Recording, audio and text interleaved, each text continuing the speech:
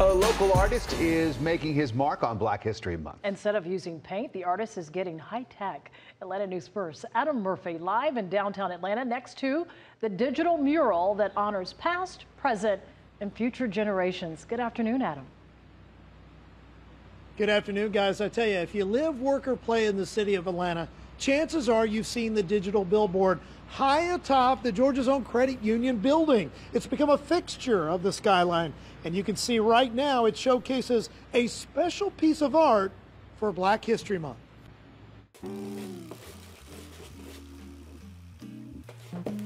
His name is Seaflux Singh, and his love for art began at the age of 4.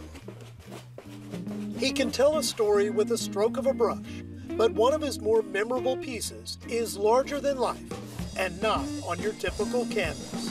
Good opportunity like that is to really have a message that's gonna do some good in the community, as well as me being a person to do it. It's a beautiful feeling, man. I was excited. I was like, yes, I got another one. Singh's artwork is on display high atop the Georgia's own credit building in downtown Atlanta.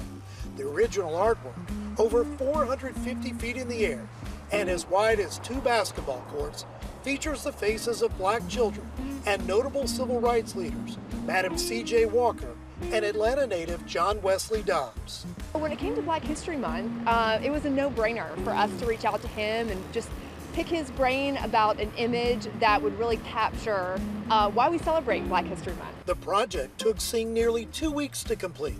He named it Handle with Care, highlighting some important figures in Atlanta's history in celebration of what they contributed both to our city and the world. We talk about the value of knowledge, wisdom, and understanding of our ancestors and those that came before us. So that's valuable. So we take that valuable energy and you give it to the new children. We think art is a great way to open up really important conversations. So to have this mural up on the top of our building, we think is a great way to start those conversations and to connect with and to uplift the community. To be able to say something where everybody's paying attention to it is a great opportunity, and that's what I wanted to do. And back out here live in downtown Atlanta, the rain is coming down, but it's certainly not putting a damper on this artwork and the message behind it.